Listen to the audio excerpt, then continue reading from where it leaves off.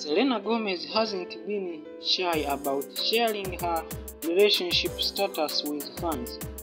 She's joked about being single and even offered up a totally rational dream guy checklist. Today, the singer and actress seemed to confirm rumors that she is dating producer Benny Blanco.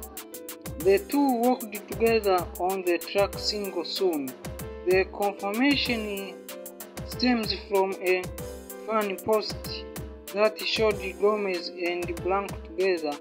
Pop Crave covered the interaction, where Gomez wasn't shy about her feeling for Blanco. "He is my absolute everything in my heart," she commented on the post. Additionally, she replied to a fan writing, "Then why has he been the best thing that has ever happened to me?"